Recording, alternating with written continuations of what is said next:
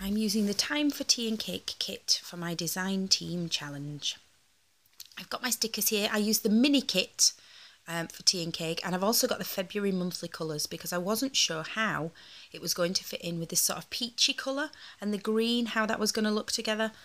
I've cut my washi tape for the bottom. I quite often have to cut the stickers to fit into a happy planner, just because my dimensions are slightly different around the edges of the boxes.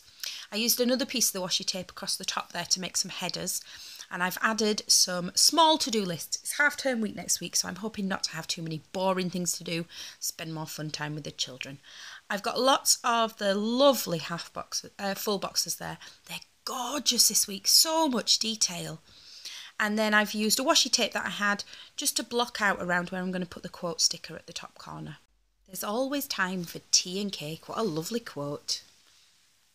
I've started to add in some of the half boxes and things for the events that I've got going on next week. I've used a mix from the monthly colours and from the kit. Tried to avoid the green ones. Not too much green with that peach, I don't think. I've added in some of the ombre checklists for my sidebar. I've got shopping there, home and work. I've got to get a few things done for school this week.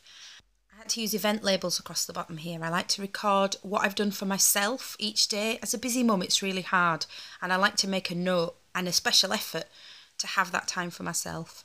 This is my finished spread. I accidentally forgot to take a load of photos here, but you can see that the sidebar's finished. Put that lovely washing sticker in. I've got some extra to-dos and things at the bottom. Just a couple, because I don't want to be too busy. Oh, payday on Friday. What a cute little sticker that is. It's actually from the monthly kit, but I think it fits quite nicely in there. I've got my little ombre checklist in the corner for next week. Back to work, keep me busy. I've put it the other way around though, so I can tick things off. And there is my finished spread. I like how it's come out. Just a little bit of white space. I watched a Plan With Me video the other week and she called it breathing space. This is what I've got left on my monthly colours. I've made a whole monthly spread and borrowed a few bits for this spread as well, so we've still got a little bit left there.